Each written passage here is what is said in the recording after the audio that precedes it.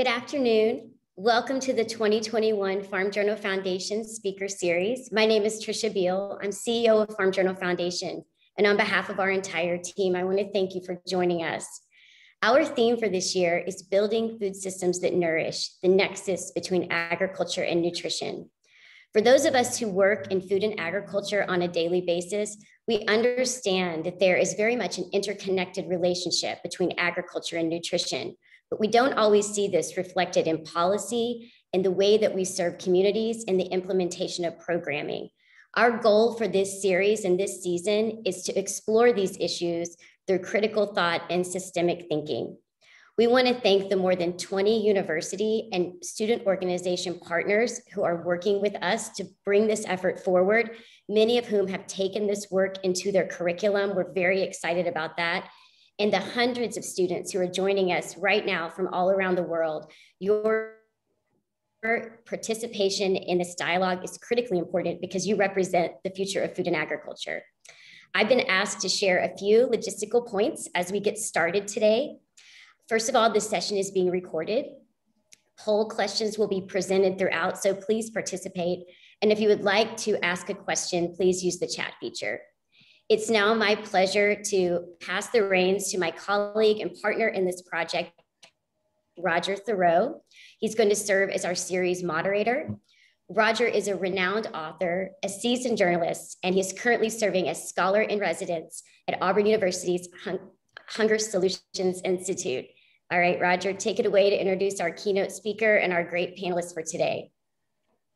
Excellent. Hey, Tricia, thanks for that. Thanks for gathering us all together again for this next round of our speaker series. It's really exciting to be back in the swing of things.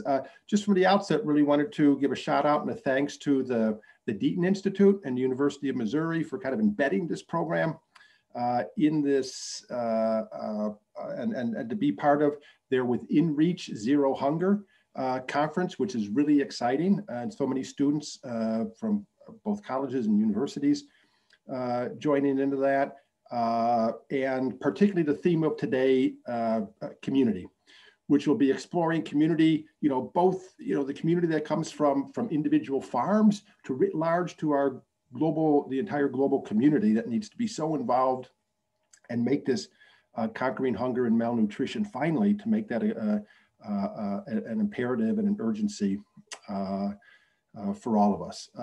And so for some of you students who kind of saw me an hour ago addressing that conference, you're getting a double dose of me, so sorry for that. But this is much less me and more for our great panel that we have lined up. So this series will be highlighting the complex questions surrounding our food system. So issues like where do agriculture, nutrition, and health, both human health and planetary health, meet? How do climate and nutrition connect? How can we understand each other's unique experiences with food and food security and agriculture and the primary importance of nutrition? And it's precisely at this nexus where we find our greatest challenge today. How do we both nourish the planet and protect the planet at the same time? How do we meet the relentless demand for more nutritious food coming from an ever increasing and ever more prosperous global population as more people move into the middle class, hooray, while also safeguarding our environment and our biodiversity? For the very act of growing food, the very act of nourishing us takes a toll on our soils, our waters, our air, our climate, our animals, our pollinators, the habitats of everybody. Every living thing on this earth is connected by the global food chain. So the pressure that's growing on our global food chain and all pushing us closer to our planetary limits. So this success is going to depend on all of us. We all have a role to play in meeting this challenge. As Tricia indicated, we can all contribute mightily to this battle to finally conquer hunger and malnutrition, no matter what we're studying, where our careers take us, no matter our skill set or our passion. Each and every one of us can make a vital difference. So it's not like COVID and this pandemic where ultimately we've been waiting for and praying for people in lab coats and toiling in research labs to come up with a vaccine and hopefully a cure. No, look at this issue, we know what needs to be done and how to do it. We need the public and political will to do it, and we need the determination of each and every one of us to contribute what we can and to make it this urgent imperative. So to hear more about this challenge and what we can all do about it, to both outrage and inspire us, we have assembled a terrific panel today. We've got Dr. Cedric Habiyaremye, who's a freshly minted PhD in agronomy and crop science from Washington State University, and is the scientist who is bringing quinoa to Rwanda, his home country, and to other parts of Africa. Cedric serves as research associate at Washington State and a research lead at the Food Systems for the Future Institute. He's also an agricultural engineer, or an agricultural entrepreneur, where he finds time for that, co-founding a number of enterprises, including the Quinoa Hub Limited. Cedric is one of the leading voices of his generation, raising the clamor about the need to end hunger and malnutrition as a senior New Voices Fellow at the Aspen Institute, and is the youngest member of the Agriculture Task Force at the Chicago Council on Global Affairs, where I got to know him. Cedric has a most remarkable story to tell us. So we're really excited to hear that. As far as storytelling goes, fascinating and remarkable stories, so do Mike and Edie McMahon, who operate Easy Acres Farm, an 850 cow dairy with an additional 750 head of young stock on 2,300 acres of land in Homer, New York, in the central part of the state. They're an industry leader in environmental stewardship. Easy Acres was recognized as the 2018 United States Environmentally Sustainable Farm of the Year by the American Dairy Association.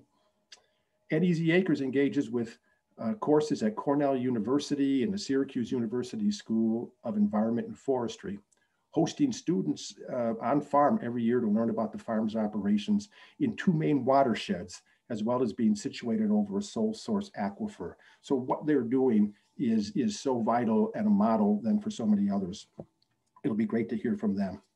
And then we also have Krista Harden, who's the president and CEO of the U.S. Dairy Export Council, where she leverages her vast experience with agriculture, sustainability, food policy, and the federal government to promote dairy exports while helping dairy farms implement new practices and technologies developed to reduce dairy's environmental footprint, or hoofprint, I guess we should say.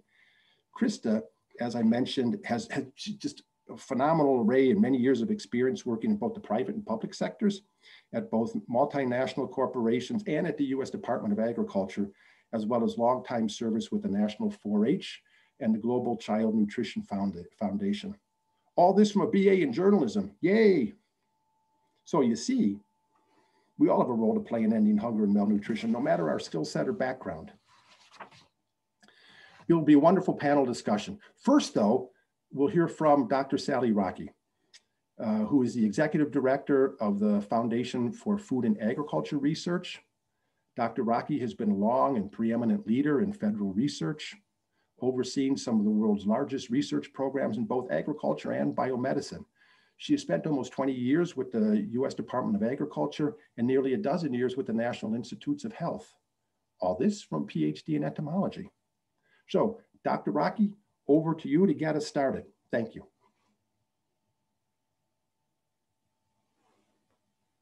Let me share my screen. Great guitar in the background. Thank you. Can you see my slides? Yes. Okay, great. Well, thank you so much for having me. This is really a wonderful topic. And as you see, the intersection between agriculture and nutrition, as Tricia mentioned, is often a little bit confusing and not directly connected. And so what we're trying to do in our foundation, as well as other places, we want to try to make a stronger connection between the nutrition of the food we eat and how it is produced. So I'm with the Foundation for Food and Agriculture Research. Our mission is to build unique partnerships to support innovative science, addressing today's food and agricultural challenges, and there's many of them. You heard Roger talk about the idea of the ag environment nexus and how we must preserve the planet as we are also providing for the food for people around the world. So that is a big central focus of our foundation as well. And we envision a world where ever innovating and collaborative science provides every person access to affordable, nutritious food grown on thriving farms. And we do this, we're a very unique organization because we do this through private-public partnerships. We are actually funded by Congress through the Farm Bill, but we aspire to have public-private partnerships, and we're required to have public-private partnerships because we cannot spend our funding unless we have non-federal match. So that means that we look at the private sector, at other NGOs and foundations, as well as other government agencies and academic institutions to partner with to create this great innovation ecosystem that is propelling science forward and really progressing agriculture. So we have had many, many partners over the years. We're about 6 years old. We started in 2014.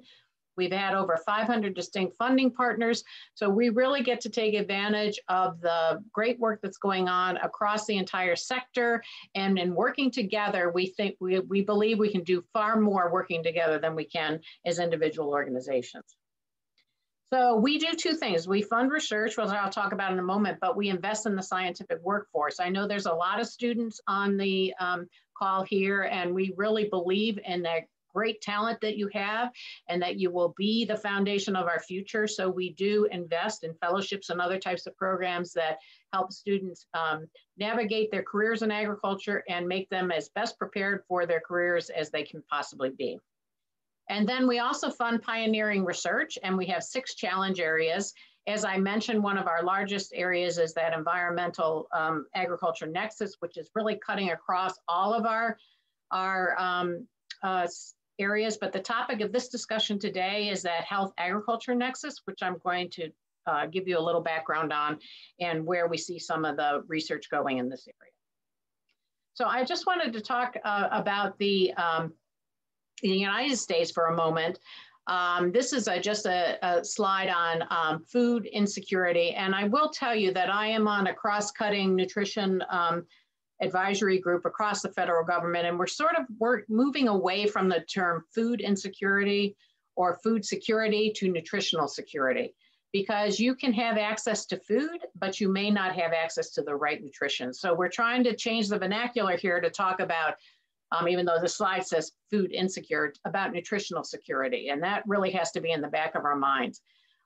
So in the United States, about 6.8% of the adults are food insecure, but children also are food insecure. And there's also levels of insecurity that we see in the United States. And if you look at what we eat, we think we've made a lot of progress in what we eat, but these are actually the dietary guidelines. And you can see where we were in 1970 versus 2017 and how close we are to meeting the dietary guidelines, with just this line right here in the middle. And you can see that we haven't really made a lot of progress in our diets here in the United States in meeting those dietary guidelines. We still have excess in meat and eggs and, of course, grains, and we don't meet it in vegetables, dairy, and fruit. But on the other hand, on one side, we have nutritional insecurity, but on the other side, we have obesity. And obesity is one of the most critical challenges facing the world. Almost 1/3 of the world's population is obese. In the United States, you can see here that 42% of our population is obese. And obesity is a very complex question, but it's also about the food we eat and the access to nutritional food. So when we look at obesity, for example, we've looked at what are called food deserts, which we all know food deserts where you don't have access to nutritional food. And that can happen oftentimes in cities where there's vulnerable populations. But on the other hand, a food swamp is where there is more unhealthy, there's not a good balance between unhealthy choices and healthy choices. And we actually see that having a food swamp where you have access to these unhealthy foods actually predicts obesity rates more than a food desert will. And the interesting thing about this, it goes across all socioeconomic levels and both high and low income. So that's a very fascinating statistic to look at. So we really are, the title of this session is We Are What We Eat, and we are. This is a DNA molecule, or fruits and vegetables dressed up as a DNA molecule. And it really means there's so much to us as individuals that how we what we eat and how that impacts our body is very, very personalized to us. So as Tricia had mentioned, there's an odd relationship between agriculture and nutrition. So agriculture and nutrition share a common entry point. Of course, that's food. And food is a key outcome of agriculture and a key input into good nutrition. So food is that connector, correct? But the availability of food in agriculture, from agriculture, doesn't ensure good nutrition. So there's a lot more that goes in there. And on the other side, we say, should agriculture feed people or feed people well? We hope that agriculture is feeding people well, but that's where that connection to nutrition really happens, is we have to feed people, but we must feed people well. And so there's common sense really dictates that there should be this reinforcing relationships between agriculture and nutrition, but often there's a significant disconnect. And that's why we here at our foundation, along with USDA and many groups such as the people that we're going to hear about here today on our panel, work in that space in between. So one thing that people have talked about is the precision nutrition. And what is precision nutrition? It's developing more targeted and effective diet interventions based on a person's personal characteristics. And these are all the kind of things that you have within you, your how you metabolize food, what microbiome you have in your microbiota you have in your gut, you know, what are your dietary habits, what are your exercise habits, all of those things go into precision nutrition. And the idea is that we can more accurately control your health through prescribing specific types of diets that would improve your nutrition. So the question is, will precision nutrition work? And there's been a lot of debate and discussion about it. It can provide the right dietary interventions to the right population at the right time, but precision nutrition is an individually centered approach, focusing on behavioral modifications, right? And so is this likely going to work at a population level? The idea is that it could very much work about some of the more socially privileged populations, but taken alone, it may not work at the population level. So how do we come back to the overarching nutritional system and food systems that we have across this country and across the world that are going to allow us to address nutrition at a population level? So there's two ways that we can do this. And this is really where the connection between agriculture and nutrition comes into play. First of all, we can improve the nutritional quality of the foods we currently eat. And so there's a lot of ways that we can do this. One of the things that we are striving for now is looking for breeding for nutritional traits in food. So if you want to increase protein, if you want to have some more micronutrients, if you want to have some more essential oils in foods, you can breed for them. Now, breeding for nutritional traits is highly complicated because the nutritional traits are really controlled by an enormous genetic and physiological characteristics. So, but we are seeing now more and more work towards breeding for nutritional traits, while at the same time assuring that you are not reducing yield and are also allowing plants and animals that are resilient to environmental change and to the environment. So all of this is very complex. You probably have heard that there has been studies of whether or not increased breeding for yield has decreased nutritional quality in plants. So you have to make sure to balance that. We have to also look at production practices and the impact of nutritional components. This is where the environment comes in. They use the different kinds of soils, the different kinds of inputs that are used in the system, the different kinds of cropping systems, when it is harvested, what the transportation and processing does to nutritional quality. We have to look at that. So the whole on-farm agricultural system, as well as the extension past the farm, to see the impact on nutritional quality.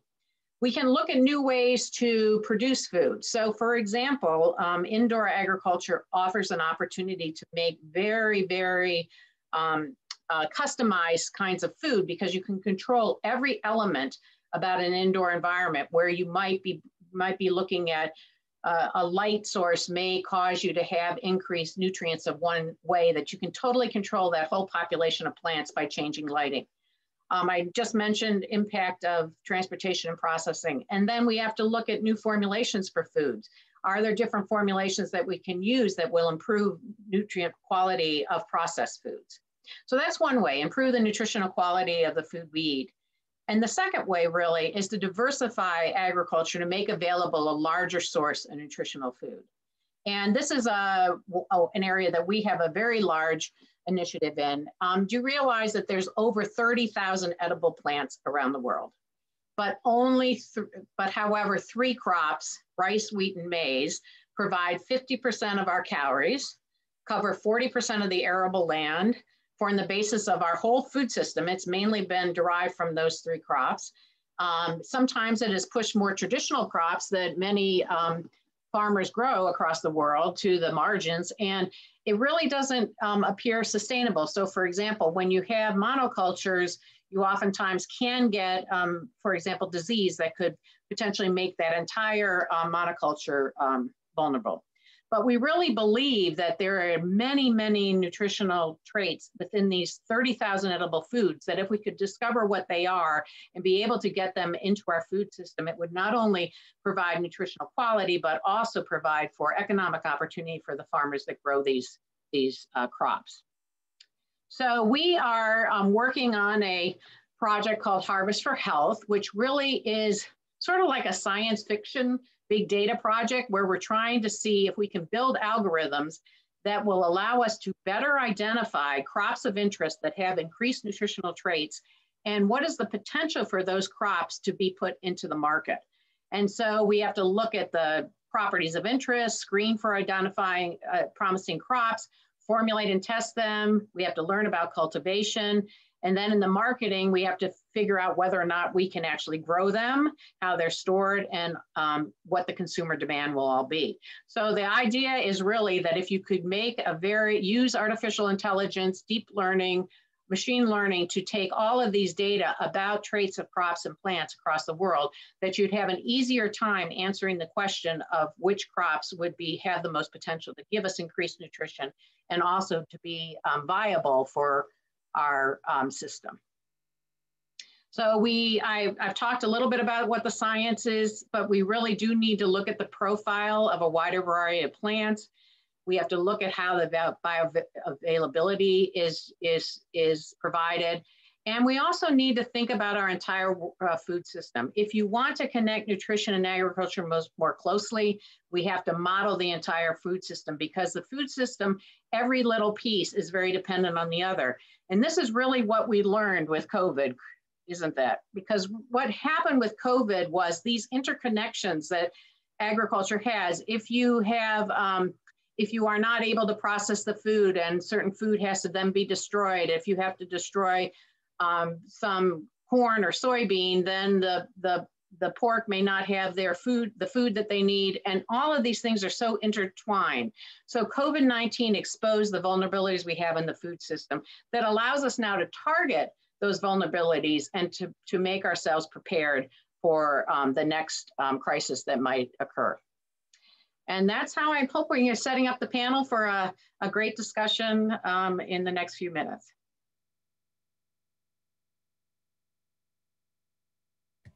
Thank you very much, Dr. Rocky. That was fascinating. I love the fruit and vegetable DNA molecule. Very clever and colorful, and really can capture imaginations. And also, yeah, you're noting the shift from food insecurity to nutritional insecurity, which I think then, yeah, makes it more perhaps more visceral and personal to people, because I think it's maybe something we can relate more to. So Dr. Rocky is gratefully and graciously agreed to join us on our panel. And so we'll have many more questions for you. Maybe just briefly to follow up on one thing, if maybe you can just introduce us to one of these public-private partnerships that you've been talking about, and how they can be beneficial in kind of this new food nutrition agricultural nexus, particularly saying advancing research efforts to reduce greenhouse gas emissions from agriculture. Yeah, I mean, public-private partnerships are really important because it allows, of course, the public sector and the private sector to work together and makes data and results available generally to the public. We also tend to work in that pre-competitive space where there's obstacles for advancement and that affect the industry as a whole. So industry is willing to come together and work towards overcoming those obstacles to accelerate everything we're doing. But we have just announced yesterday, you probably saw, our large public-private partnership to reduce greenhouse gas emissions and to have climate smart practices deployed across our farms in the United States and the world. And what this is another big data project where we're trying to take all the people and organizations that work in this space and try to build a platform by which we can share all of our data and our results so that we can accelerate things. And one of the things about public-private partnerships, academic researchers often get access to industry data and results, and industry and data get access to academic results and things that they would otherwise not have. And this is going to be so important for this initiative because this is a ground-up initiative that includes farmers, because farmers are going to be testing our platform and feedback. And we have to have everyone agree to work together and share results. And so that's the joy of a public-private partnership. You together decide on how you're going to move and what you're going to do, and then you do it together. So it's really a wonderful type of model. Excellent. So thank you, Dr. Rocky. We'll get more into that as we go along, and perhaps some of the students or people listening and tuning in will have questions. So again, please send your questions into the chat box. Maddie is compiling them. We can all see them. So, and we'll get to them as we go along. But now, so that's a great lead into the work that Cedric, Dr. Cedric, delighted to call you doctor, that you're putting into practice many of these principles that Dr. Rocky has just described and talked about. So Cedric, what made you choose to pursue your education and your career in agriculture, particularly right at this nexus of agriculture, nutrition, planetary health? You know, as you know, many youth, especially in Africa, agriculture is the last thing that they want to pursue, having seen their parents struggle mightily to so succeed as farmers and as smallholder farmers. What's propelling you forward? And yeah, how have you arrived at this at this point of great eminence and accomplishment so young in your life? Thank you, Roger. And yeah, it's my passion and commitment to agricultural development and in the fight against hunger and malnutrition. They were fueled or inspired by my past. I grew up in a refugee camp and experienced the hunger and the starvation. Life was not easy towards a survival. Food became a rare commodity, and there were times my family and I would go spend 3 or 2 days with nothing to eat at all, only drinking water from the swamps. And during those times of hardships, I was 11 years old. That's when I decided that if I survive, I want to become expert in agriculture so that I can find the solutions to make sure that nobody will go to bed hungry anymore. Because I didn't like to see people going through that. And I still don't like to see people going through what I went through when I was a child. So, and then I vowed that within my lifetime, I'll do everything possible to create a system that advances, especially ecological farming and access to nutritious food that are locally and sustainably produced. So I know I faced a lot of, in school, agriculture portrayed as back-breaking labor that pays peanuts, but I knew that if we focus on developing that sector, it will create the wealth and the well-being of the people in Rwanda and the different countries in Africa and globally as well. So it's basically my upbringing is what inspired me to pursue my career into agriculture and food systems. You are on mute. So you think that by now, after all this time, I would have figured out I'd have an instinct to like unmute myself automatically. So here we are, more than a year into this, and I'm still. Anyway, I know from our past conversations that your family, and particularly your mother, was really important and vital in kind of your transition, your education, your coming to the United States, and then in this. Can you talk a little bit about her and kind of the impetus of the family, and particularly your mom? Yeah, so when we're through those hardships of hunger and starvation, especially, you know, the trauma of the genocide and all that, you know, we lost hope. There was no hope of living. And, you know, I lost my dad. And then that time I was so desperate, my brother and I, to the point that I was like, life has no meaning. And my mother saw the despair in our eyes and she said, I see you are desperate, but this is not the end of your lives. This is, I see a lot of potential in you. You are the future of this country. You can save the world. You can change people's lives. And I was so upset because those words didn't make sense to me, because she was talking about future and saving people's lives, and I couldn't save myself. We lived at the present moment, and even the future was abstract. You didn't know you survive tomorrow. And I was upset. I left the room and she put me back. She said, I see you are upset, but the only way to become who you want to become and to make an impact you want to make in this world is to go to school and study. And I was like, she's talking about future again in school. So I left the room and went to cry. But later on, my brother came to reassure me, and we came up with a plan. And then I decided to go to school, which was very hard and expensive. Were expensive that time. School fees was like 25 cents a quarter, but we couldn't afford it. Then I started a small business at 11 years old and managed to pay school fees and excelled in school. Of course, going to school with an empty stomach, hungry, it was hard. Learning by memorization because we didn't have enough enough money to buy the school materials. And I made it. Here I am. I got my PhD degree in agriculture at Washington State University. So it was quite a journey. But the lessons I learned that when you believe in the beauty of your dreams, they become true. Yep, excellent.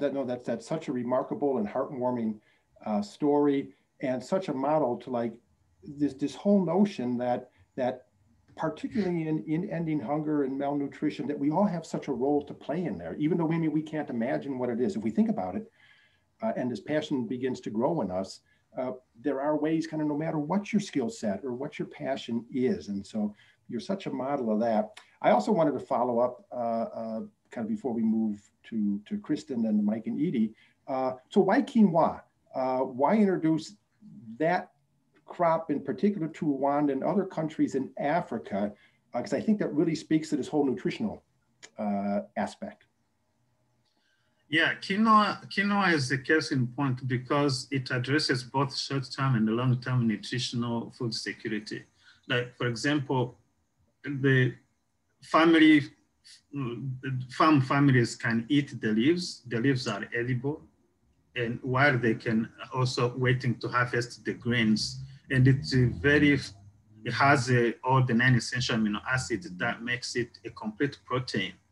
And the other good thing is that it's easy to grow and doesn't require heavy input and very climate resilient. In Rwanda, when we introduced quinoa for the very first time, we were concerned about the adoption and the consumption, but farmers embraced it to the point that one of heartwarming stories that they always tell me, like, having quinoa in the field, I can't go hungry because I will go snap leaves and cook it or boil it and have something to feed my family. And actually, to go back to that, my interest and love in quinoa is because in 1997, we survived hunger in Rwanda, and the only thing that kept us alive was beans. Because actually you can't go hungry when you have beans in the field. You can snap the leaves eat the leaves or green beans and dry beans like that. In fact, Rwanda is #1 country, beans consuming country per capita. Exactly. That's how, and then I realized I wanted to find something that can play an alternative role or is a role similar to the beans, because of course we need rotation. So that's why I did quinoa. And the fun story is that my mother has been my cheerleader of all the time. She's now, her nickname in the community is the Queen of Quinoa. She started the quinoa, extension programs, giving this, I gave her seed, and then she's distributing the community, and we have a network. So far we have around 500 farmers, more than 500 farmers growing quinoa and consuming it. So it's really important. And I think it is about time that agricultural policy and investment to focus on including an expanded focus on nutrient-rich but neglected crops, most of which are native to Africa. Quinoa is not the only magic crop. There are so many other crops that will help in creating that, making nutritious food available and accessible for everyone. And in fact, maybe here I would like to also acknowledge and extend our gratitude to Dr. Rokis and her foundation. They are recently supporting our quinoa research at Washington State University. We are very grateful, and we need more support, people like them, Rocky and her foundation, who believes that to address this issue of malnutrition, we need to invest in nutritious rich crops, because nutrition, food security should be seen in the lenses of public health from now on. Oh, absolutely. I knew there was a more concrete connection between you and Dr. Rocky and her work. So it's great to have you guys paired up on this panel. Why I had you follow each other. And great to hear about your mother and kind of paying her back in essence for all her trust and belief in you. And you have now elevated her to the status of queen in the community, or queen of quinoa. So bravo for that. Mother helping son, son helping mother. That's great. So we get heartwarming stories out of all of this scientific and analytical and research things in this discussion. So thanks so much for that, Cedric. And we'll come back to this. And somebody just put into the chat box, you mentioned other crops and indigenous crops. They mentioned moringa and kind of the importance of that crop and what people are doing with that. So we'll talk more about that, and I'm sure people will have other questions on that. So Krista, let's go to you, and then we'll go to Mike and Edie as we get into the dairy side of this. So Krista, so the dairy industry has long emphasized the nutrition and health aspects and benefits of its products, but now it's also having to prove how farmers can operate sustainably, lessening dairy's impact on the environment. What's been driving this movement, and kind of what progress has been made, and what more, are we looking forward to being done on this? Thank you, Roger. It's good to be here. And I first want to just thank everyone, especially our students who are joining. And I just encourage you to participate and get involved in these types of dialogues. Your curiosity, the questions you ask, the ideas you have, the better educated you are, the more diverse solutions we're going to find all these questions. So I'm really proud to know that there are a lot of students involved. And I appreciate us really thinking about ag, nutrition, and health. I think that's just a perfect intersection for dairy. And I think you'll hear that from our dairy farmers about how we do go about thinking about sustainable nutrition is a phrase that we use a lot around dairy, about being good for people, good for community, and good for the environment. And you asked why we do that. There are a lot of reasons. First of all, dairy farmers are great environmentalists. I think they care very much about natural resources. They care about their operations. They care about their impact. Their communities and in all aspects. So I think it's a logical place for us. We also know consumers care, and they're more and more interested in discussions like this, knowing where their food comes from, knowing how it's produced, who's producing it. So it's delightful to have two dairy farmers today. You can see them, real live people who make a living, who work very hard, who make tough decisions. These are award-winning folks. I've known about them for a very long time and the work they do. And I think, telling that story about dairy is not just good for you. it does make a difference, and so much in a good, healthy diet, but it also can be a part of an environmental solution as well. We also work in the dairy industry with Dr. Rocky and her team. We have a relatively new research project we're coming together to look at field and feed production and collecting data that's just not available. We've got to be able to prove out what we say and what we want to do. So I appreciate again, that partnership with industry like dairies. It's just so helpful to bring these partners together to answer some of these tough questions. And I'll just close by saying someone gave me a little handwritten placard that I keep that says good health comes from the farm, not just the pharmacy.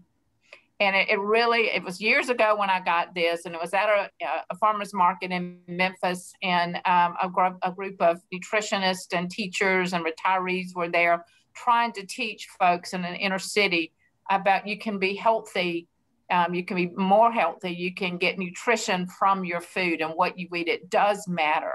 And I think that's what we're all trying to talk about, is really where those intersections are for good health, for good nutrition, and how we get, as agriculture, can help promote and educate. So I look forward to the discussion today, and I'm pleased to be a part of this dialogue. Excellent. So thank you, Kristen. And yeah, we'll get more into that. And I'm assuming, have a hunch that the students will also have, questions on this, because there's been a lot of talk about the role of livestock, kind of in going forward in our new food systems, and it's part of the Food System Summit and deliberations that are coming up, but then also the vital importance of animal source protein and in nutrition, and how does then one mesh these two going forward? Just also wanted to follow up then before we get into the McMahons, that you're the president and CEO of the U.S. Dairy Export Council. So like, why the need for export? Isn't that like running counter to the whole eating local notion, which has been one of the principles of the planetary health movement, and a lot of talk around this? So kind of where does export come in? And I know you have a great example of this from kind of recent events in Texas, I think you were talking about, that I think would be really enlightening. Yeah, well, I think that a lot of folks do think that local is the only way. And if you can, source some of your food or all of your diet from locally, I think that's great, but it's extremely unusual. You can get everything you want and need in your local community, whether you live in a rural area, you live in a suburban or urban area. There are things you like to eat or want to eat that come from other places, and depending on the time of the year, you may want something fresh that you're not able to get, locally. The story you're referencing, Roger, it was just kind of off the cuff when we were chatting about things that had just happened. Many folks are aware that Texas suffered an unusual ice storm late in the year for them. Never have they had such devastation, or at least a very long time. And in talking with farmers, some of them just said, I'm so glad my local community is not depending on me to feed it. I couldn't do it this year. My crops are iced out, and I don't know when I'll get back in the field and what damage I will find. And it just hit me. And when we were talking about this, Roger, it really made me think that things like that happen all the time around the world. It's maybe not be an ice storm. It may be a drought. It may be a flood.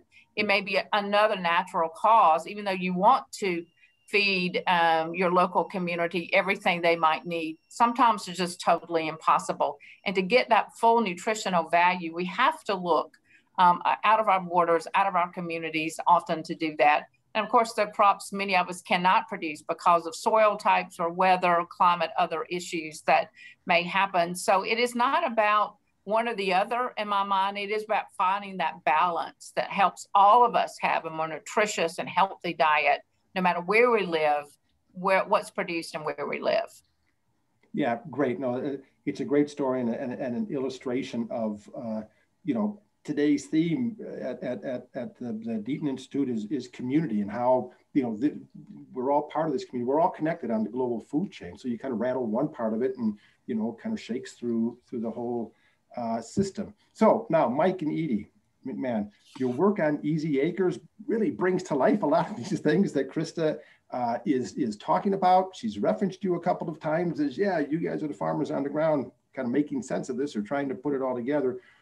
What brought you guys to this nexus, thinking environmentally, and leading the way on implementing sustainable farming practices on the dairy. Well, Roger, it was interesting how it came about because 25 years ago, we were milking in a number of locations in old facilities around throughout our community because when my dad was alive and running the farm, he would buy these farms as they would come for sale, and he always said, "I can buy a farm cheaper than you can build a barn." So we would have all these old barns that we would, as the herd would grow internally, we would move into another barn. Well, by 1995, when we were running the business, we bought it in 86 from my parents. We were milking cows in 4 locations in old facilities. And we knew that because of the inefficiencies, we either had to find a new career or modernize and consolidate. And so we did. We built a new setup, and it was really a consolidation much more than it was an expansion. And when we were building our new facilities, the neighbors, and we have a lot of subdivisions very close by. Homer is, if you find it on the map, you'll see we're just about equidistant from cities of Syracuse, Binghamton, Auburn, Ithaca, and people like to live in Homer. We have great schools, and it's a great community, and work elsewhere. So it's a bedroom community. We do have a lot of non-farm neighbors, and we heard the grumblings in the diner that, oh my God, McMahons are building this huge barn right over the top of our sole source aquifer, and gosh, what's going to happen to the cleanliness of our water? And so that kind of hit home with us that we needed to up our game. And so, and it was just about the same time that Dr. Danny Fox from Cornell University started Animal Science 412, which was animal science in the environment. And that's the first time I think I heard the word sustainability thrown around. And they were looking for a case study farm that had the ability to impact the environment in a number of ways, which we do. And also at the time, moving into a new facility, we weren't really quite up to speed with things. Someone who was experiencing some production issues. And so we became the case study farm for Cornell University. It's a plus and a minus where we live. We're only 27 miles from the college. So every time one of those guys over there gets a harebrained idea, they come right here with it. But that's also a wonderful situation for us too, because we have access to them, and the professors over there are good friends. And so we've done a lot of work with them over the years. So in being the case study farm, it was suggested that we not only look at the changes to our operation in terms of how they impact the farm in terms of financially sustainability, but also how do we impact our environment and our impact to the neighbors around us. So our farm, 70% of our farm is in the Chesapeake Bay watershed. We're one of the northernmost farms in that watershed. And 30% of our farm is in the Skaneateles Lake watershed, which is unfiltered water supply to the city of Syracuse. So there's 240,000 people drinking unfiltered water from Skaneateles Lake. And beyond that, our farm is located over the sole source aquifer for the town of Homer and city of Cortland. So there's about roughly 25,000, maybe more people that drink the water that's underneath our farm. And that's not enough. We also have 2 protected trout streams running through our farm, one to the south and one to the north. So we have the opportunity to make life miserable for a lot of people if we don't do things right. And that became very much aware to us. And so one of the things that was suggested by Dr. Fox was that we begin a water and well sampling project. So since 1997, we have, we selected 5 wells through the distance of the aquifer underneath our farm. 2 of them are our own wells in different locations. 2 of them are private wells from individuals who allow us to sample. And the 5th well is the actual municipal well at the end of the aquifer where the city draws their water from. And we pull these samples. Oh, we also sample the 2 trout streams at the same time. We do this every 3 months, and we've been doing this since 1997. And we're looking at the nitrogen and nitrates in the wells and the phosphorus levels in the streams.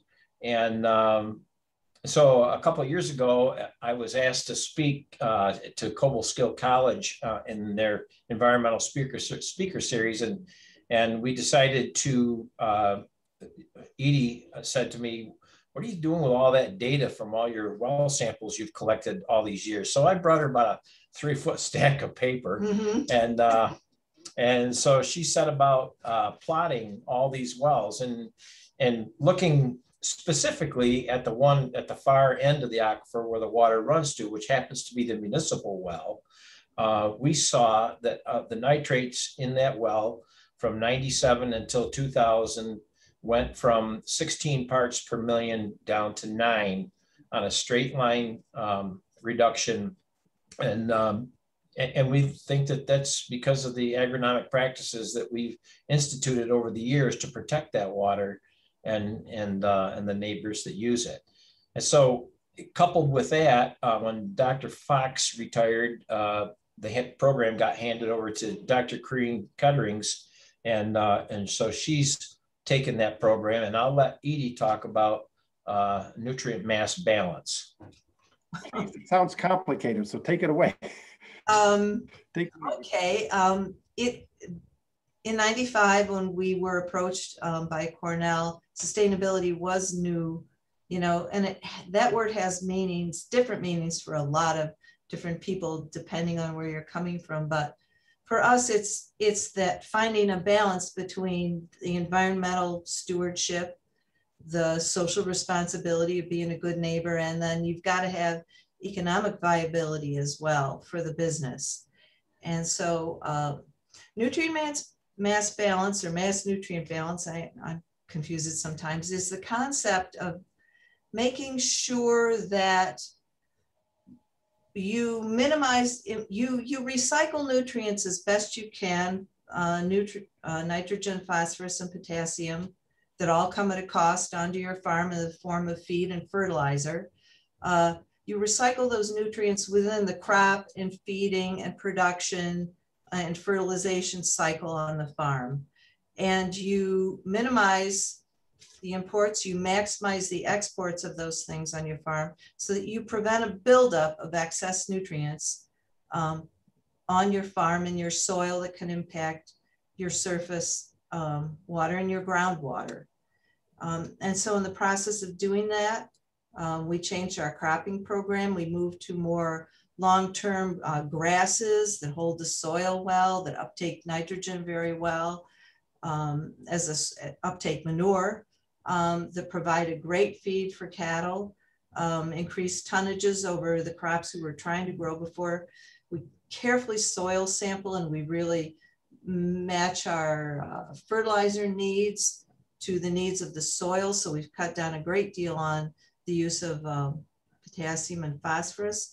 And also we reduced through the work that our nutritionist, who was doing, he's still our nutritionist, but was doing his PhD work on our farm at the time, 23 years ago, reduced greatly the amount of phosphorus in our dairy feed, which is the greatest source of phosphorus incoming onto the farm. It was thought, at the time that you couldn't reduce by 30% the amount of phosphorus you were feeding dairy cattle, or you would see negative reproductive outcomes. We saw none of that. So through all these things, we have positively impacted the groundwater, I think. The well sampling shows that. And so, we're sustainable, and our goal is to produce a high quality, nutritious you know, proteins and butterfat for people. Excellent. Well, thank you for taking us through that, because that's what I was precisely going to ask. Can you describe some of the things that you implemented? And I'm also wondering, and we'll soon get into questions, and some are coming in specifically on the dairy practices. What was all the cost of that, or the economics of that? Is kind of these more sustainable, more of these environmental aspects that you're talking about. I'm just imagining that there's a certain cost to that that's above and beyond kind of the normal cost of running a dairy. You know, given the situation that many dairy farmers across the country, the economic, you know, straits that they're finding themselves in, are some of these costs an impediment to some farmers doing this, or are they actually incentives for farmers to adopt these sustainable methods? I think the beautiful part of this that there was very little cost to implementing some of the changes that we made, and simply changing the kind of crops that we grow to on particular soils. In the fact that we were reducing our fertilizer costs by not importing excess nutrients, the fact that our cows were actually healthier, feeding a higher forage diet. One of the goals is to produce more and more forage on the farm itself, to not have to import feed. So cattle health was enhanced, production, longevity in the herd. Those things were all pluses. There are compliance things that we needed to do as a CAFO, a concentrating animal feeding operation, right? In storing manure, in capturing silage leachate, for instance, in building more storage for the grain or the crops that we were producing in greater quantity. But fortunately, there has been government grant assistance for many of those things. So these practices were not costly to implement. They were leaps of faith, certainly, right, in some ways. Yeah, well, that certainly comes with a psychic cost. I can imagine, right? The leap of faith that, gee, is this the right thing to do, particularly on a family farm, and that's, you know, kind of entrusted into your hands. So one of the questions we're getting from Jesse Teal, who's one of the wonderful grad students here at Auburn, he's just wondering that, you know, as dairy moves forward into these more sustainable standards, you know, can that be done, or will it create more legislation that you know, makes it even more difficult for dairy farms to make a go of it? You know, I'll start, and I'm sure Mike and Edie can add to this at a different level. The whole goal is not to have regulation, is for farmers to be able to do this on a voluntary basis and to look at their own operations, look at their own soils, their own, you know, climates, their own operations. You know, I've found that no two dairies are alike. Even next door neighbors are not alike. Siblings aren't alike. They just are different. So you have to tailor, you know, what makes sense for your own operation. And that's the beauty of doing it yourself, not waiting for a regulation, not waiting for someone in Washington or another capital city to determine what should be done, but you're doing it yourself, doing it just like the McMahons have done, looking at their own operation, what was feasible, what leap of faith they were willing to take, what risks they were willing to try to manage. So I think that's what we'd like to avoid, is any kind of regulation that makes no sense on the ground. It's got to be practical. It's got to make sense. It's got to help dairies be profitable. And only the dairy family themselves really know what goes into that and what they can do and what the timeline might be to do it. They may have, you know, a long runway. Our goals that are set by this industry really gives us time to really see what makes sense on each dairy farm. And I'm sure Mike and Edie have more of a specific story to add to that, but it is not about regulation. It's about doing this in a voluntary way. Right. Yeah, Mike and Edie, any thoughts that you have on that? Certainly, we do want to avoid regulation and make it voluntary. I think that what was interesting to see, we've been doing the nutrient mass balance now for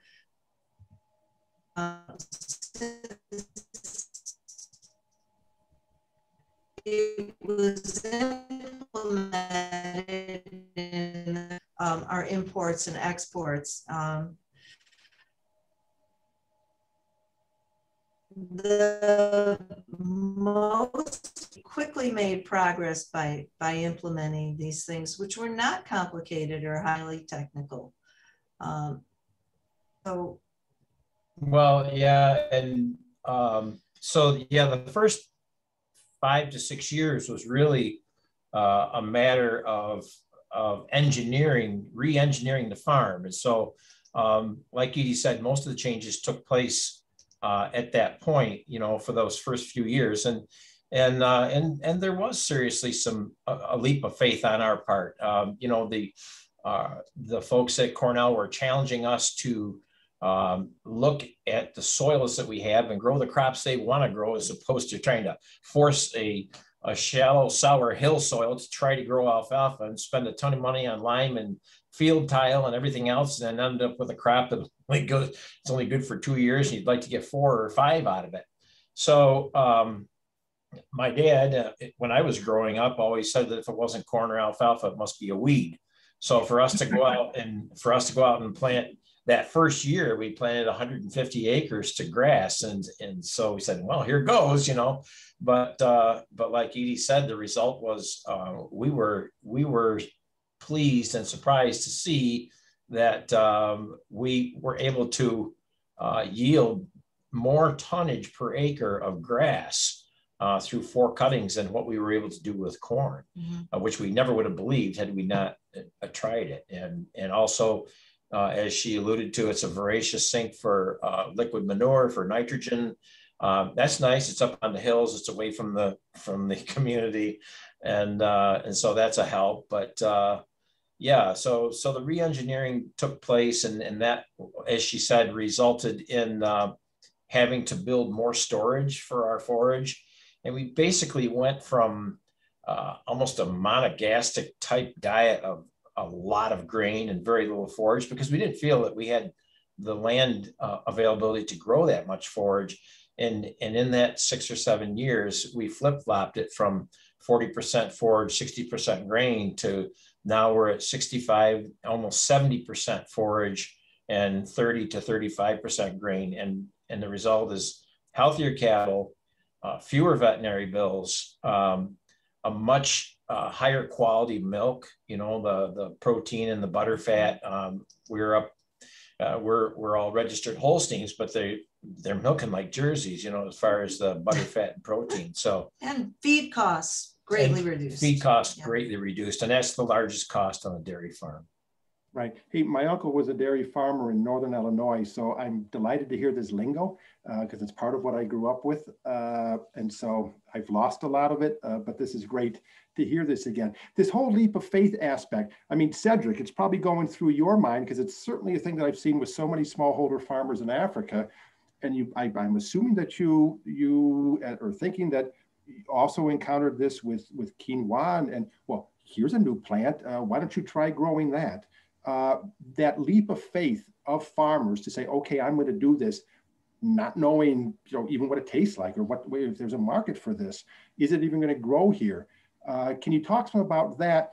And then somebody had said, you know, how difficult is it then to kind of bring back some of these crops that are indigenous crops, say millet, you know, teff, that's, you know, certainly a big crop in Ethiopia, but perhaps elsewhere, moringa. So these other crops of then, you know, bringing them back into greater play, particularly in this goal of diversifying, that Sally so also eloquently talked about, diversifying nutrition.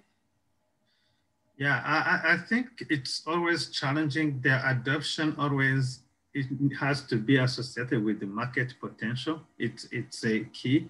But for the case, for example, for our introduction of quinoa in Rwanda, what we wanted, first of all, we started to evaluate if it can grow even there.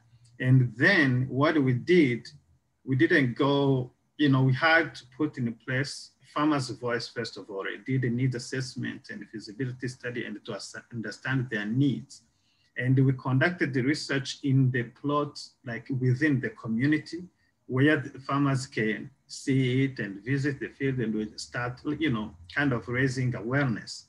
The biggest challenge the biggest challenge was like, okay, if then it grows there, are they going to be able to grow it, to accept it and being part of their diet? One thing that made quinoa be a big part of their diet, like I said a little bit previously, briefly, is that they love that it provides both short-term and food security opportunity right away. So they can't go hungry if they have quinoa in their field. A farmer is not, you are not going to tell them about nutrition. First of all, it's not like they're going to understand it number one priority. First of all, they're going to see if it's going, they're going to be able to, they're not going to go hungry. Right. So then the adoption became quicker, and then the challenge was like, okay, now if they produce a lot, they consume it and they have some leftovers, what are they going to do? That's where I created a Quinoa Hub to create a market for those farmers, quinoa producers. So that's why it fits in. But market is always, they go together. And for, I think in the chat, somebody who asked about, I think Kiruba asked about the rediscovery of underutilized small grains like millet. Mm-hmm. Even though I'm known for mostly doing my work on quinoa, but I did also my work on millet as well. So since I moved in the USA for research, I came and realized that millets are considered like birds' feed, you know, in the USA pretty much. Back in Africa or Asia and some part of Europe, it's a staple food and very nutritious. And then these crops are actually disappearing in the farming community, or they are receiving less attention. So then I started a research with my research team at Washington State University. It's called the Sustainable Seed Systems Lab. We started research on millet, how it can be integrated in the rotational crop of the Pacific Northwest of the United States. And then later on, farmers start being familiar with it. But again, a farmer is not going to go on millet if they don't have a market for millet. So then I conducted the research on extrusion or food science part of the millet to see how we can create information that will to inform food industry that what food product they can make. So now it's getting some traction and attention, but there are still some work not to be done. And the good news is that a month and a half ago, 2 months ago, the UN General Assembly announced officially that the year 2023 is going to be the International Year of Millet. So that's big news because it's going to bring maybe attention and maybe some research interest, but there's still a gap in these underutilized crops, and most research and support goes to the bigger commodities. And that's the biggest challenges farmers in Africa are facing, affecting the diversity of their field.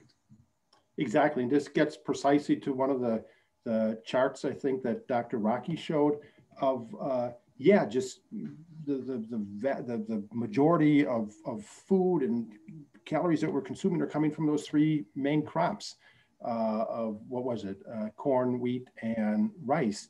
And where's the role for all these other alternative crops? We've gotten a couple of questions that are specifically looking at this. So again, for anybody to weigh in on, but it's particularly for Doctors Habi Yeremye and Rocky, that, and you can see this in the chat, that considering the popularity of quinoa globally as a superfood, and noting then the negative impact that on the consumption by the local native countries, Peru, Bolivia, and caused by increased global demand for wealth populations. And I think I had seen somewhere, somebody was explaining that, that when there starts getting this global popularity of it, again, you start seeing a narrowing in the various varieties of these crops, because now they're going to start growing for export.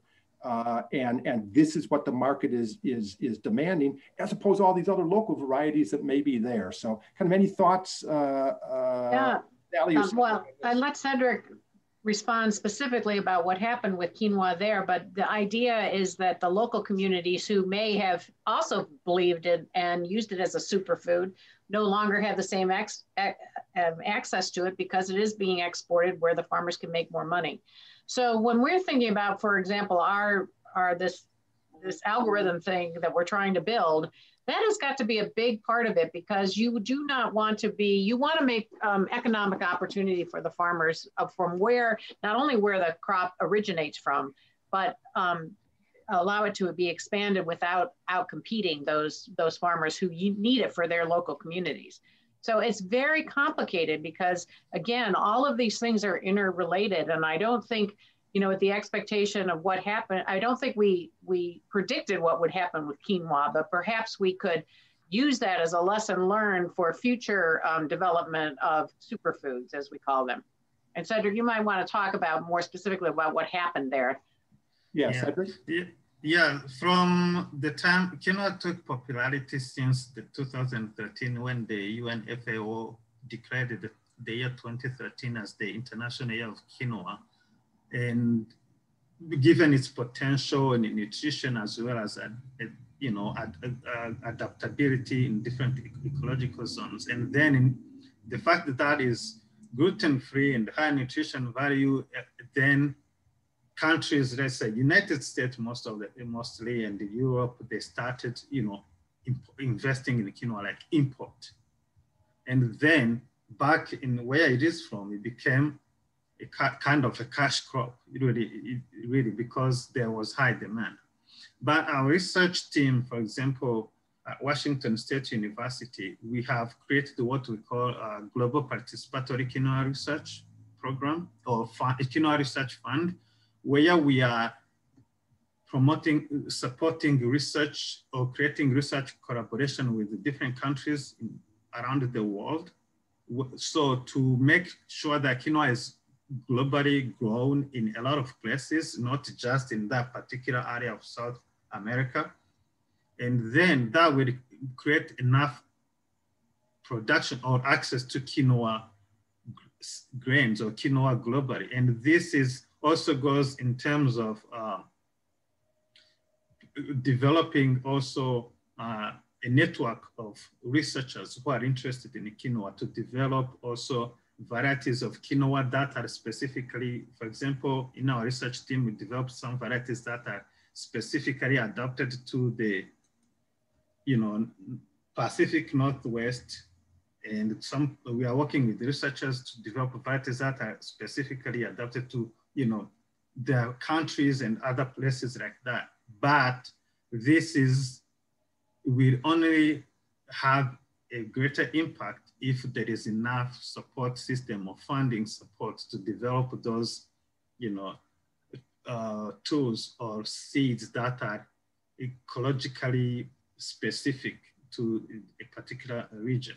But it happened, but so far, because the let's say production at different local level in different countries, it's loosening up because now there is more marketplaces where people can source quinoa.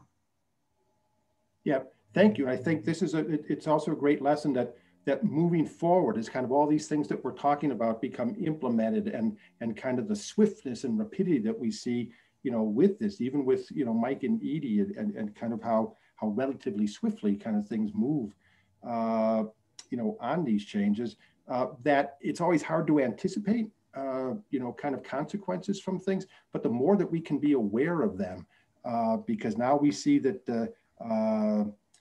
kind of the impacts of the Green Revolution, which was so successful and absolutely necessary at its time in the 50s and 60s, and knocking back horrible famine and saving so many lives then.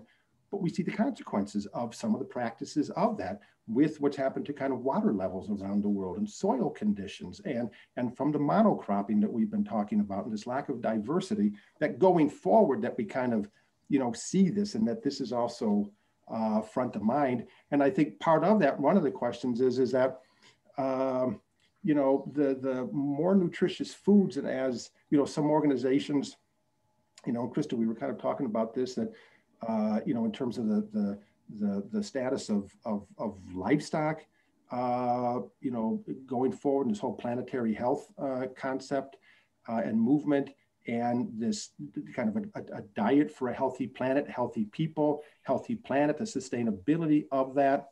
You know, that is and in studies that have been done, that diet's not even affordable for so many people. So this notion of, we're talking about nutrition and hooray for that, but does that also, you know, is that basically an option, you know, for the wealthy, like, you know, good health care in this country and elsewhere? So kind of what concern do you have for that it doesn't become something that is, more for the wealthy, but this is something that everybody can share. And Cedric, I think, is certainly seeing that in the communities in Rwanda and elsewhere in Africa.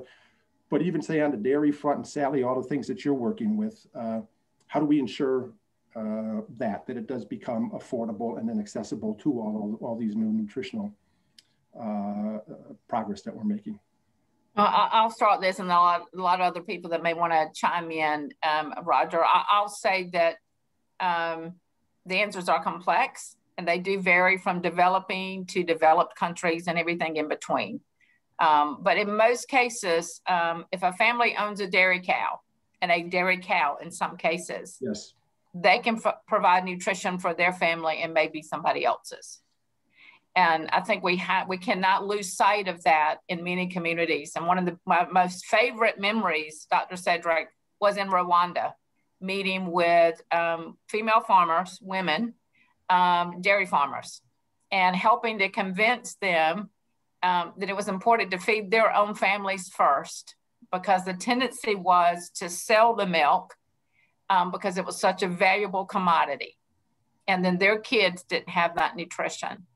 And working with, at that time, the Minister of Agriculture and others I was working with from U.S. government in a partnership, just trying to, you know, have that conversation about how valuable it is to provide nutritious, healthy foods to your own family. That's one thing I think that's so important with dairy, that it can be one cow, a couple of cows, a few cows that really provide economic stability and nutrition for families around the world. And other places, like in the US, it can be bigger farms, obviously. So you have enough not only for your own family and community, but for others. But, you know, finding that balance, working through these complex issues in our food systems, not thinking that one idea, one solution fits everyone. And I think that we cannot oversimplify food systems.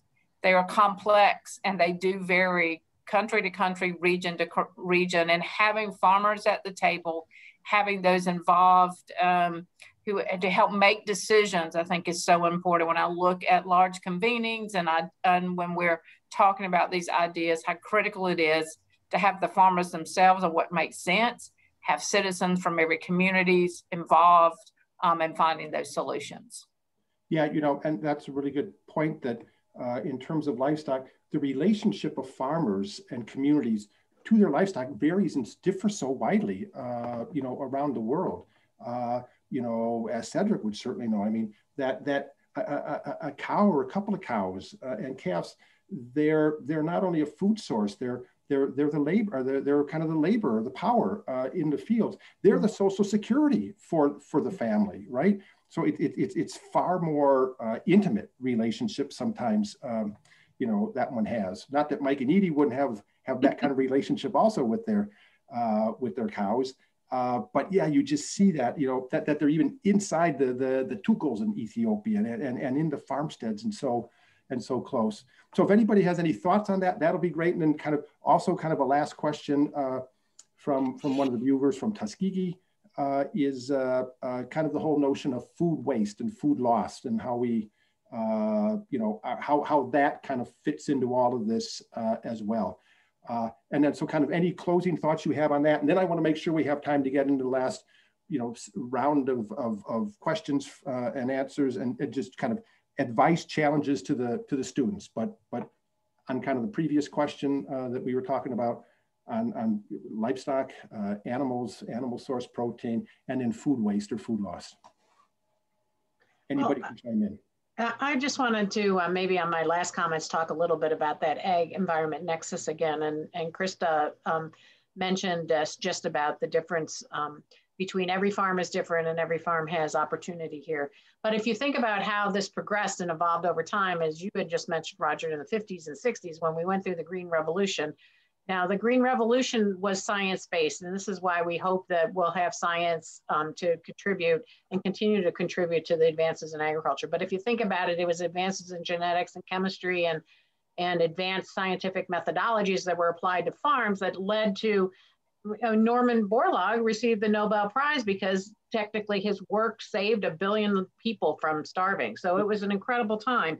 And so if you think about the progression of agriculture and its impact on the environment, you know, in the United States, agriculture produces about only 9.5% of all the greenhouse gases. So agriculture, while it oftentimes, as Mike and he probably know, that takes the brunt of criticism about the impact on environment, there's been so much progress by great farmers like the McMahons that we really have to praise them to see what they have done based on their own experience, their own generation of their knowledge, and what they're going through on their farms to reduce their environmental footprint.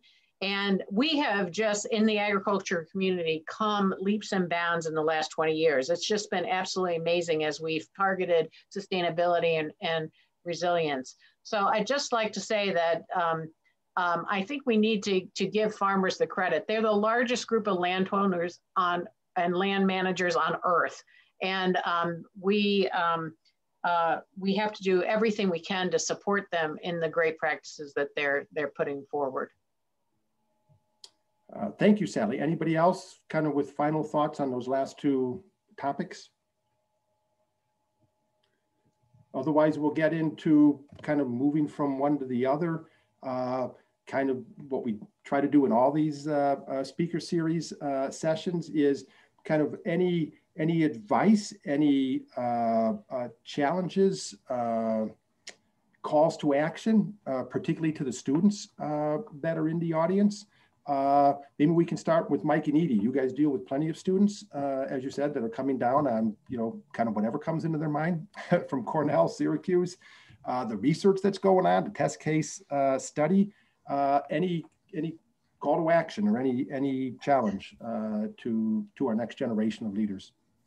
I'm always asked to impart some words of wisdom by the one of the professors, and I just, over the years, my best advice seems to be that I see these students there at Cornell. They're at a wonderful land grant college, and there are wonderful land grant colleges all over this country. Build connections with your faculty and your peers, you know, and make them strong, so because they will serve you so well. I know we seem connected social media wise and everything, but build those personal connections with the people who can be your mentors and your support and your sources of information as you go out into the world, or whether you're going into government, whether you're going back to the farm or into industry, private industry. Just take advantage of those years where you're there, and with all this rich availability of support and great minds. Thank you. Cedric, any challenge, any thoughts? Mike, I don't know if you wanted to chime in from what Edie said, and then we'll go to Cedric. She's the brains of the operation. Wisely spoken. I mean, you're close in mindset and age to, you know, to the students. You certainly inspired them today, you know, with your story and what you've accomplished. Kind of anything else that you're seeing and kind of in your daily interactions with fellow students. Yeah. So something I can tell them is that it's just let me ask you, like, it's around the two questions. One question is if someone asks you what is your dream job, versus another person asks you what impact do you want to make in your lifetime. I think these are two questions, but there are two different questions, but we tend to get consumed by dream jobs, and focusing on dream job will lead to disappointment. What I can tell them is that anybody who is listening or whoever will listen later is that your potential is infinite and it is always bigger than whatever problems you are going through. Every one of us was born with a purpose. And if you are here, you matter. You need one thing, to have one important thing to become whatever you want to become, or to achieve whatever you want to achieve in your lifetime, in your life. So that one important thing is responsibility. Be responsible for all your actions and listen to your mentors, and then follow your heart. Don't follow the cloud, and stop thinking about dream jobs, but instead focus on finding your life purpose, how you want to live your life, and the impact you want to make or achieve in your lifetime. And the biggest question you should always carry in your mind is, what do I really want to do? What do I have to offer? And the answer to that is you making sure that everything you do moves to the right direction and the vision is set. And when you do that, the forces of life will rise to meet you. And my message to all of you is that don't just aspire to make a living, aspire to make a difference. And always keep in mind that to make a difference is not what is in your pocket that matters. It is what is in your heart that truly matters. Thank you. Thank you. Well said. Chris? Roger, I think that if I was able to add one thing, it would be that you're never too old to learn, and I'm an example of that. And keep an open mind. You know, we're doing things that my father never would have thought that you should do on a farm, and my CFO here next to me can tell you that it's been good, not only for the environment, but for the pocketbook as well. Otherwise, we couldn't do it.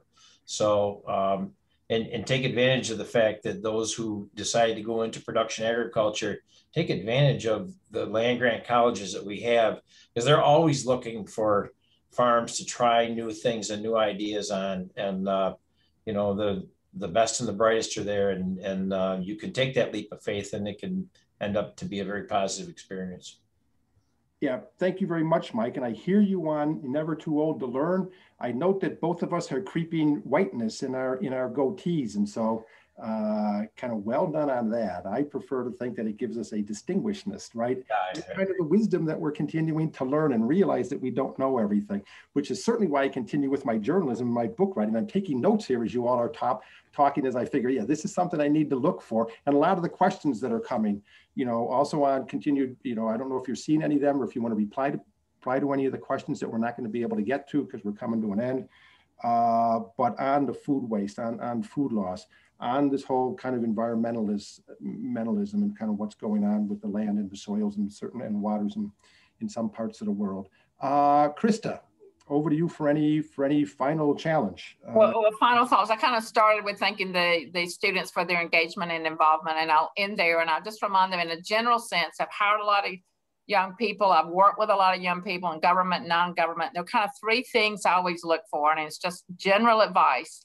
It's your character, your curiosity, and your commitment. And it can, no matter what you choose, what life's path you choose, what job, what profession, wherever you choose to go, your character, your curiosity, and your commitment. Those three things, if you know and understand yourself well enough to be able to talk about and live those three things, I think you'll be successful. Thank you. Also, wise words to adhere to. Dr. Rocky, we'll leave final thoughts or call to action. Yeah, I would just encourage the students to broaden their experiences to the extent possible. I know you have to say no at times, but to this diverse experiences, whether it be working with different types of farmers, whether it be on different types of committees, getting some internship with a group that you would otherwise think isn't related to your field, that really prepares you for the future, because in the case we need bright, talented people. This is, I mean, I have so much pride in the young people that are in agriculture right now, and I know that our future's bright. So take every advantage of every experience you can possibly have while you're in school, because it's going to serve you well when you get out.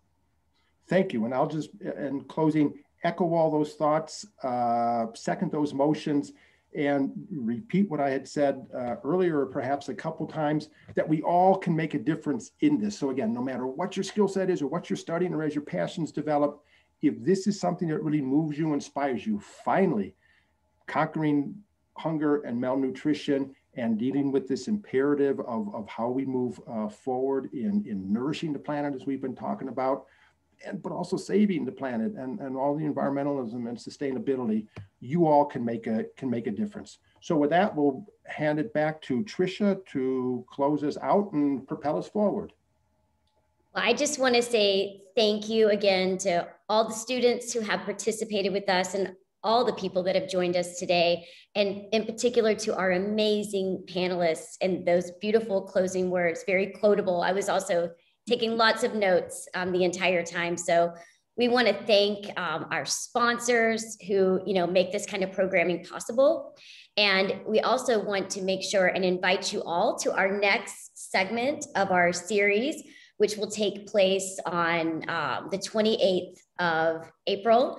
And with this one, we'll be taking a step to look at the evolving relationship between consumers and food, really looking at the notion of a personal food footprint and the complexity of that, and the way that people are viewing their food in a much more complex and personal way. And COVID has really put an exclamation mark on that. So it'll be a really fun discussion that we're going to have with lots of exciting organizations from the private sector and some research organizations as well. So please join us again. And thank you again to our remarkable panelists and our fabulous keynote, Dr. Rocky. We appreciate you guys and your ongoing support of Farm Journal Foundation. So thank you. Everyone have a great day. Thank you. Thank you. Thank you. Thank you.